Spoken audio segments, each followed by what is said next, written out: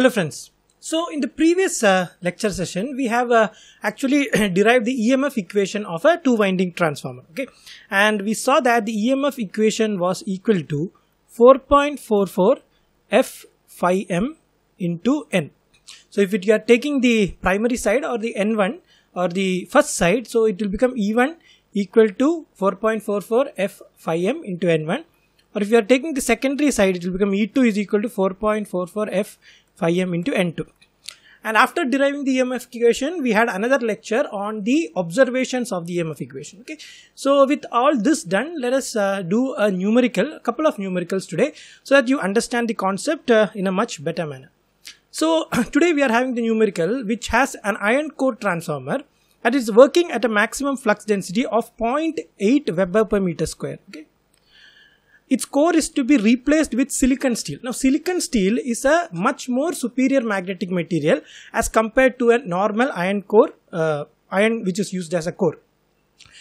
All these things we will discuss about a silicon steel a little bit in more detail when we discuss about the constructional features of the transformer. Okay, so you can clearly see the silicon steel is working at a maximum flux density of 1.2 Weber per meter square. Clearly it is a magnetically superior material because it is having more flux per unit area.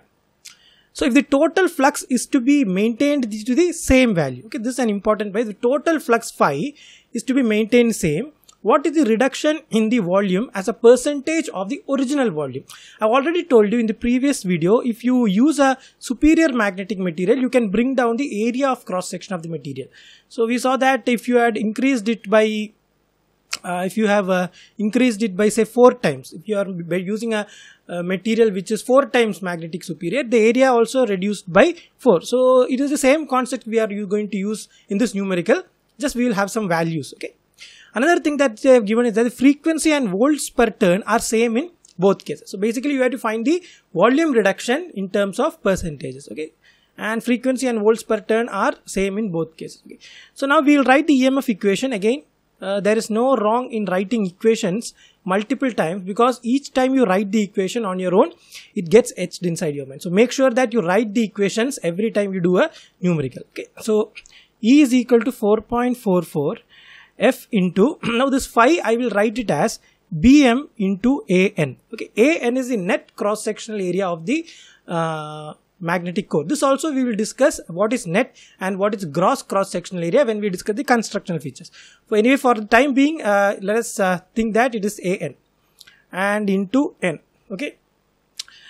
Now what they have given is that the EMF per turn is constant value and the frequency is also same in both the cases. That means frequency is constant. So if I just write E by n is equal to 4.44 F into Bm into An, right? So F is constant, E by n is constant, 4.4 is constant. That means naturally the product Bm into n should be constant in both the cases. Okay.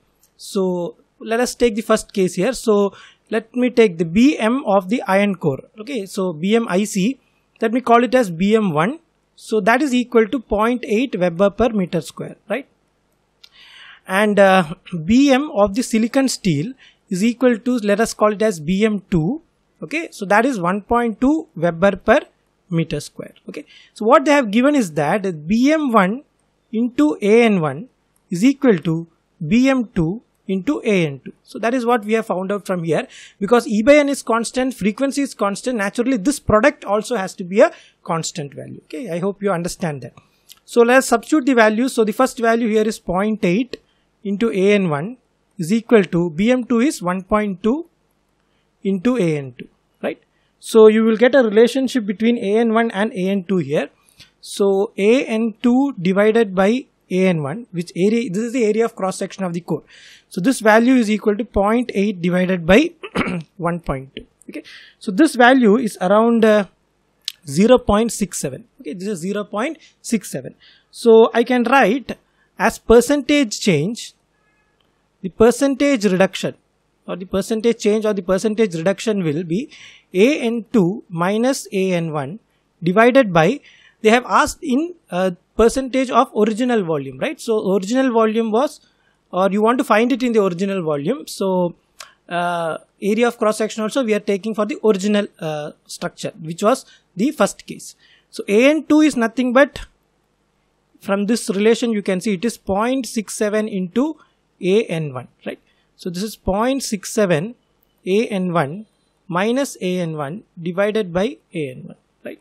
So this is equal to, so if I multiply this by 100, I will get it in percentage. So this is going to be minus 33%. What does this minus sign indicate? It indicates that the net cross-sectional area has decreased by using a superior magnetic material. Okay, so the percentage reduction is equal to 33%. Okay, the percentage reduction is 33%.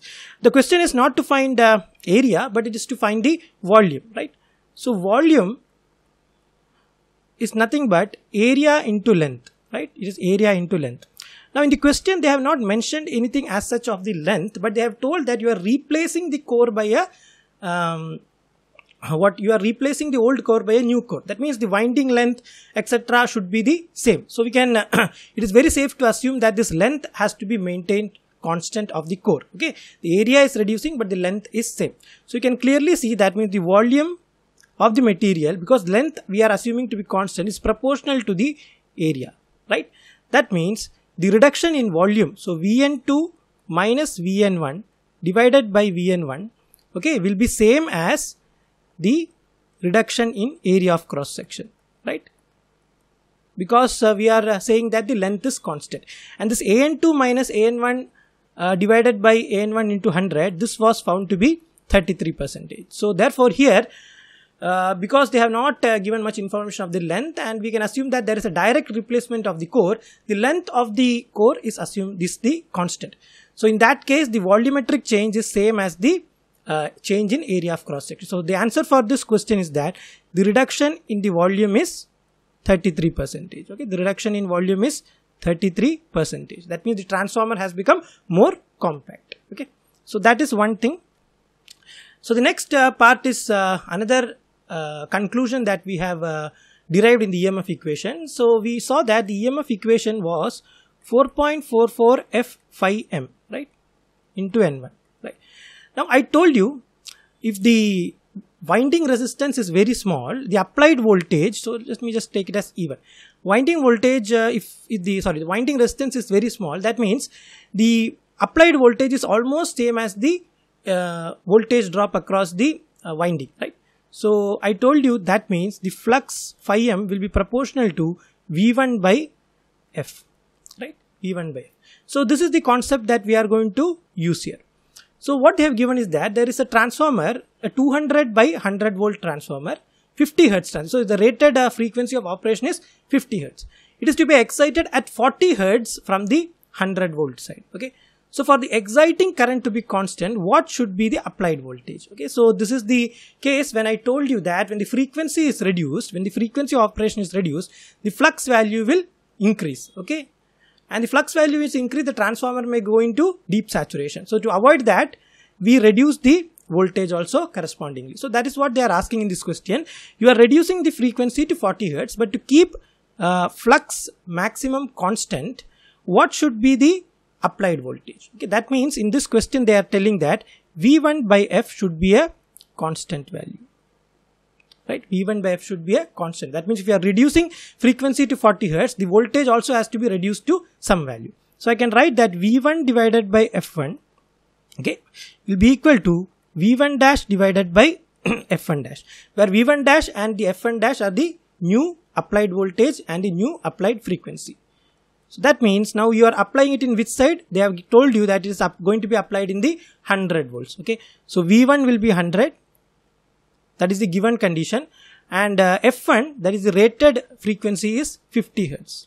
This is the normal operation, but you are changing it to 40 hertz here. F1 dash is equal to 40 hertz, and for that, what will be the new value of voltage to be applied? So this case, V1 dash will be equal to 100 into 40 divided by 50, and this value will be equal to 80 volts. Okay, so if you reduce the frequency from 50 to 40 to maintain the flux to a constant value, you have to reduce the applied voltage to 80 volts. Okay, rather than applying 100 volts, the transformer may go to deep saturation. So you apply 80 volts, the transformer will be in its normal working flux or the flux which was in the previous condition. So with these two numericals, I think you might have got a little bit insight about the EMF equation of the transformer. So if you like this video, please like, share and subscribe the channel. Please do recommend these videos with your friends and anyone who is having difficulty in understanding the topics in electrical engineering, because this channel has multiple courses like engineering circuit analysis, DC machines and synchronous machines is over now, and now we are running transformers. So till I see you in the next video, it's me Varun signing off, and have a great day. Thank you.